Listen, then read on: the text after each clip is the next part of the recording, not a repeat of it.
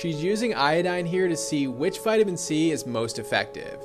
You have the one from Josie Moran, the one from Coors, and the one from Paula's Choice. Unfortunately, it's not that simple. What's happening here is called a redox reaction, which I learned in chemistry class and I never thought it would come up in my life again. But this is the moment. So vitamin C is donating an electron to iodine, which turns it colorless. But the reaction only works if you use the active form of vitamin C, ascorbic acid. So the reason the one from Josie Moran and Coors doesn't work is because they both contain inactive forms of vitamin C that need to be converted by the skin. This one from Paula's Choice contains the active form of vitamin C, and just so happens to be one of the best vitamin C products on the market. But this experiment really doesn't tell you how effective this product is on the skin, because even crushed up vitamin C tablets will turn the solution clear.